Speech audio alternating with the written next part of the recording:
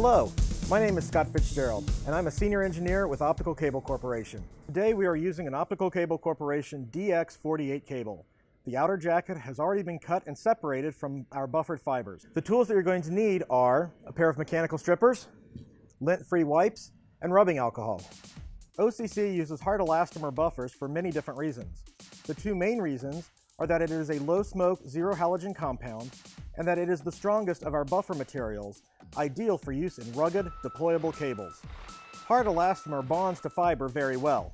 It is also quite stiff, which is why it makes such a good buffer for ruggedized cables. But this can also make it harder to strip than many other buffer materials. We will use the small slot in our pair of fiber strippers. With your fiber strippers, you will take no more than 1/8 of an inch, or about 3 millimeters, per bite.